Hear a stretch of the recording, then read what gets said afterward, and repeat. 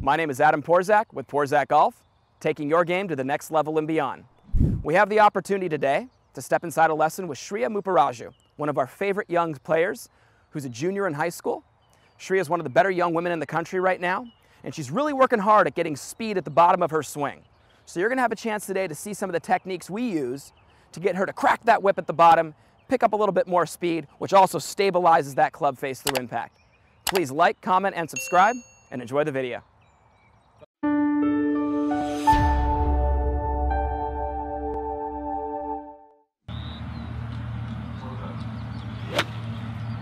Now, one of the things I'll tell you that we get into, and this has always been a thing, so come over in front of me, out behind Gabe over there. We talked about this line right here, right? Mm-hmm. If we spin with the hips, we're already ahead of it, and there's nowhere to go. We don't want to sway, because then we're going to have to laterally move back, and we lose speed there and don't contact the ball correctly as well. We want to load. This hip moving perpendicular to the target, correct?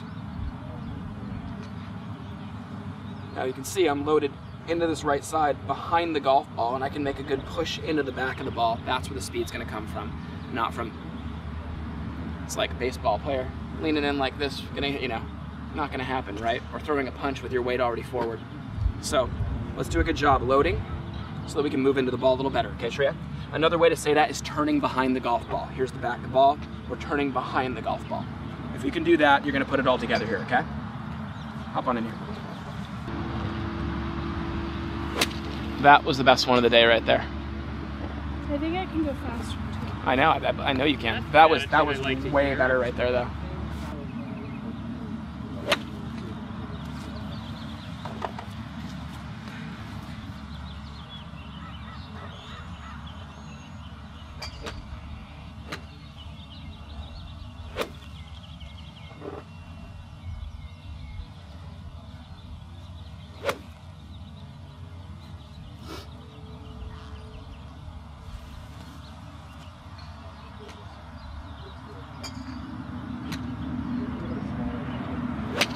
Oh, man, was that pure. Adam, is it normal for people when they're trying to get this type of feel for them to hit it a little bit more thin sometimes because their hands are a little bit, the club's a little higher? Absolutely, because we're trying to descend so much farther that way. Mm-hmm. I always talk about how there's a professional thin shot and there's an amateur thin shot. Mm. The amateur thin shot, here's the golf ball. The amateur thin shot could be chunked or bladed, right? Because they bottom out behind it, the low point's back here, and then it either hits the ground or it raises up into the middle of the golf ball, leaving like no margin for error, right? But right now, we have more of the professional thin shot because we're actually descending so much that the golf ball sometimes gets struck first because she truly is trying to attempt to swing ahead of it. So it's okay. That's why I'm not really bummed when she hits the thin shot, because you know what? We're taking heavy out of play and we're taking left out of play by getting that low point further past the ball.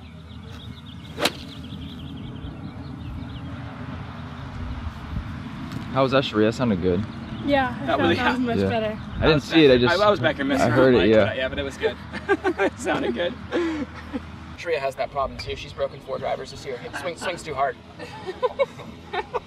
Thank you so much, Adam.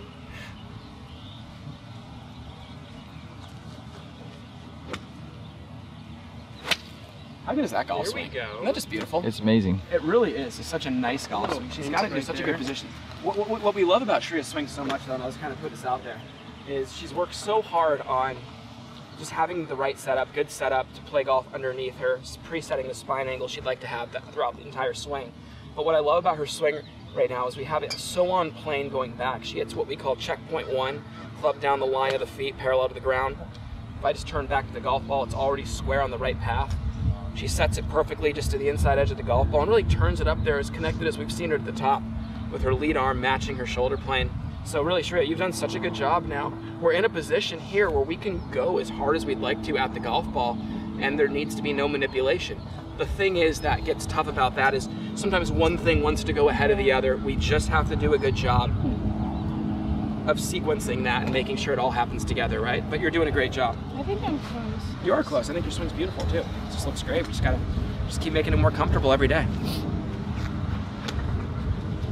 Just a great setup though. She has great rehearsals, so it makes me feel good when my player rehearses it correctly, because I know she knows what she needs to do. It's just a matter of doing it. That was a great swing too. How does it make you feel when the player goes from being half as tall as you to taller than you? So yeah, we'll get a picture. We'll get. I can bring the photo in next. Yeah, I got it too. So I'm literally kneeling down, like teeing her ball up and talking to her. And I'm like, and her head, she's standing straight up and her head's right there, and not so much anymore. My goal is to beat him. Yeah, there you go. Just trying to get the putting contest victories, let alone that.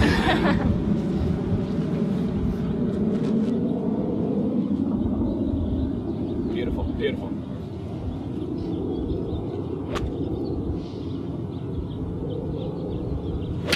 Wow. Yeah, you're getting it. Is that where I'm aiming? Yep. You're going right now just inside, in between the bunker and the pin, and this little 2-yard draw there, which is perfect. So.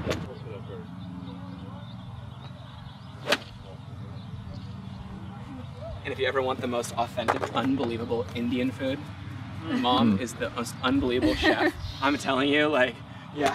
Patty over there making a little guest appearance. I'm gonna be honest with you, like my wife and I have been craving it since the last time we went, and it's just so good. Yeah, all right, here we go. Yep, head turning behind. I want to see you turn behind the golf ball here. Okay, do a good job of that.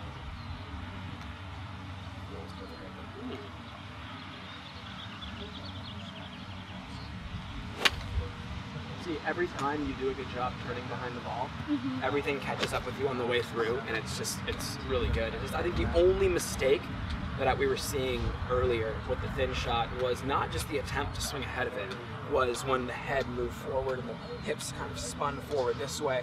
Everything was ahead of the ball, and you know better not to back up. So you stayed forward and you just send it right into the middle of the golf ball. Loading behind it, moving into it. Perfect. Yeah, I mean, that's the best first I've seen. Yeah, period. Yeah, the ball flight. There we go. Let's go. That's beautiful right there. How different is the divot now? I know, I was watching that too. From when I the bottom of her swing is so much farther back here. So we all understand that, right? We understand that when that club descends, right? When it descends, and the ball's here, right? And you have the low point of the swing past the golf ball. Nobody's having the shaft lean forward and also turning that club face. That's really hard to do. It's really hard to do. It would typically, when the shaft is dragging forward like that and you're seeing the descent this way, not only are you have a better angle of attack, which is going to compress the golf ball more, but you're also going to have that low point over here, better contact, right? So it stabilizes the club face and keeps it to the target longer. Whereas anything that comes in like this, it not only is it hit heavy or thin, but it also can turn the face over and hit it left. So that's why you see a lot of golfers who chunk the golf ball. They also have the chunk left, like the chunk hooks, right? Those things look like this. You know, and there's a couple reasons why that would happen. Disconnection in the backswing leads to try to catch up, or how about my body being ahead of it before I even start my downswing? That would be a way I need to catch up. Or how about just outracing it with rotation or lateral movement? Those are two ways also that the golf club won't have the proper angle of attack. But here's the thing, regardless of what you do wrong, it doesn't change what you need to do right. I always tell you that. So my mentor told me that. I love that advice in golf. What you need to do right is we always need to be connected. We always need to be turning behind the ball, transitioning together, so that we can have that motion through impact and we're not trying to manipulate it through impact, correct? That's what we're looking for. You're doing a good job though. That low point's past the ball. Mike, here's a good one. We can do it on the sand right here. Ready for this? Just draw a little line. You know, and you'd be surprised. Everybody who takes these swings first try always is bottoming out back there. Right? Just that feeling alone right there and being able to see that, that's going to be a lot later of a release. So once again, that's this look. And that ball hangs right here, and then it snaps. But obviously if we just release that at all, so yeah, ball just goes straight down to the ground. It's a cool visual. Really drive into this one, okay? Is that all I have to say for you to hit it great? I mean, that's just get a little bit of energy in there. Did you see that ball? That ball flew literally 10 yards past the other ones that we hit today too. That was a fantastic swing.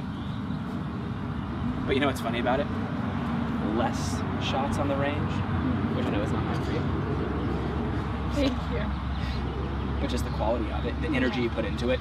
Everything we're talking about today needs a good level of energy getting into each shot. You got to be kind of psyched about the next shot you're going to hit. Good load, drive into it.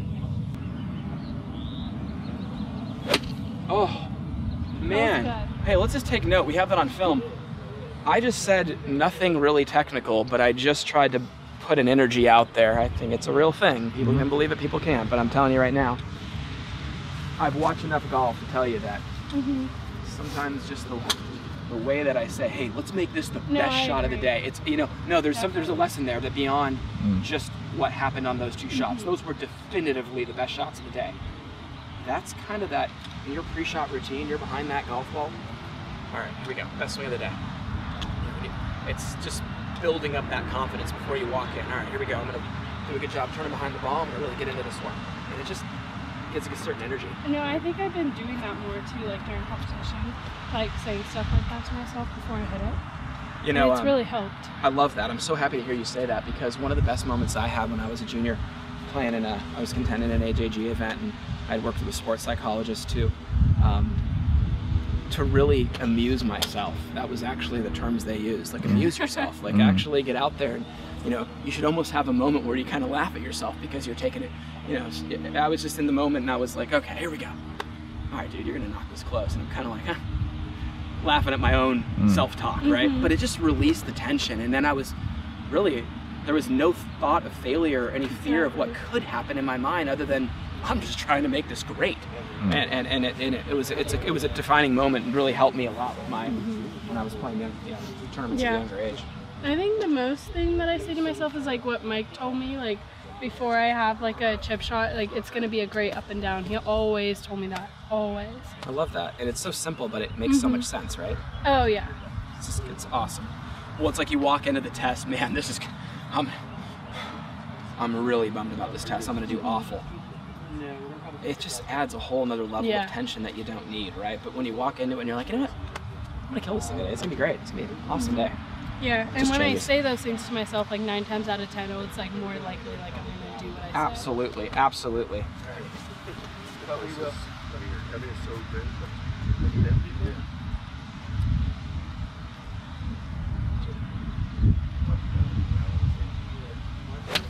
Beautiful swing.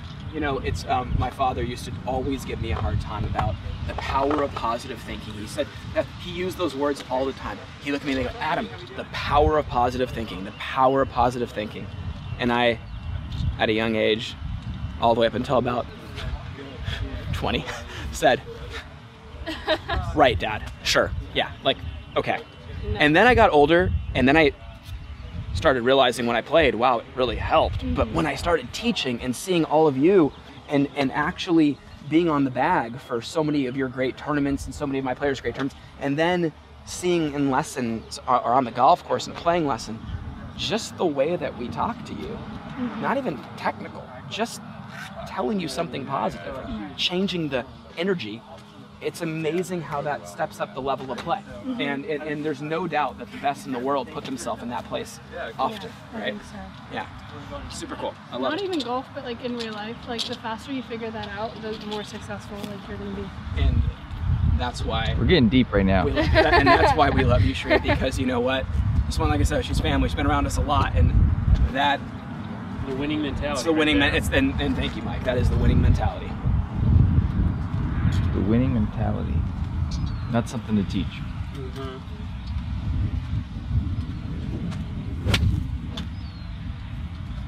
Yeah. Every day's a win. That swing right there is a big win. And this is going to be especially cool because you're actually going to see the imprint of my foot and where it goes. Okay, so we're doing 4 quadrants. We have quadrant 1, we have 2, we have 3. And we have 4. okay? So here we go. I'm gonna step right in there and right in here. At the top, at the takeaway, I'm in quadrant 1, right? At the top, you can see definitively right there where that pressure went, right? Notice one thing though. It's never getting off the outside of my front foot. And I'm not saying that to pull you forward. I'm just helping you understand that there's a definitive anchor point there. And when the body turns over the instep of the back foot, it's applying pressure downward into that right instep back into the heel. So to answer your question perfectly, when I get in here, Sriya, it's all right in here. Like in my mind, okay? This would be the spin that would pull it to the front foot. This would be the sway that would pull it to the outside of the foot. This would be the load that loads it right into that heel. Okay? And that's something that I want you to get good at seeing right there. So let's hop back in there again and give that a try.